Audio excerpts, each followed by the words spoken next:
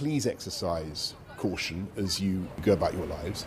Please think of the guidance and think of protecting yourself and your loved ones.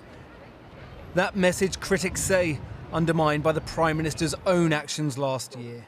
The latest photo drip-fed to the press, cheese and wine in the Downing Street garden in May 2020. Those were people at work talking about work.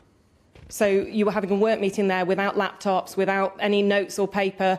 Do you normally have wine and cheese at a work meeting? Those were people at work. Those were meetings of people at work talking about, this is where I live and it's where I work. Those were meetings of people at work talking about work. So Downing Street isn't just where the Prime Minister works, but where he and his then fiancée lives. And that's why she was pictured at that so-called work meeting too. It was a line repeated by various cabinet ministers today. A line not quite believable, say Labour. To suggest that that is a work meeting is a bit of a stretch by anybody's analysis. So I think there are very serious questions to be answered. But just look at the photo and ask yourself, is that a work meeting going on or is that a social event? And I think the answer is pretty obvious. The fear for government undermining COVID measures everyone else is asked to follow. Measures which many in his party say have already gone too far. Measures which this weekend cost him his Brexit minister, Lord Frost. Exposure on another flank for a Prime Minister whose plan to leave the EU was oven ready, now finding himself defrosted. I left the government because, as I think is well known, I couldn't support certain policies, most recently on COVID restrictions and Plan B. And if you're a minister, you have to support collective responsibility, you have to support decisions of the government, and I couldn't, so that's why I had to leave.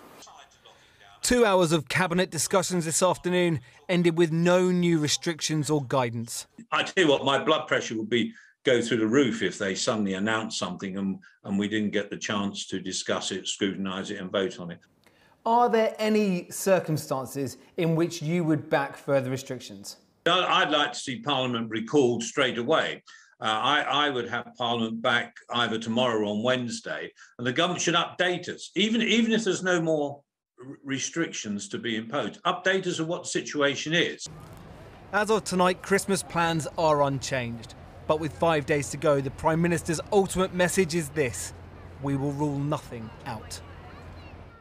Now, of course, we're here talking about possible further restrictions. Let's not forget, less than a week ago, the Prime Minister was hit with a huge rebellion, about 100 of his own MPs, when he tried to impose the last set of restrictions. It only got through thanks to Labour votes. Now, one Tory MP I was talking to today said, look, a lot of that rebellion was about giving the Prime Minister a bloody nose. They annoyed him for lots of other things. It wasn't just about further COVID restrictions.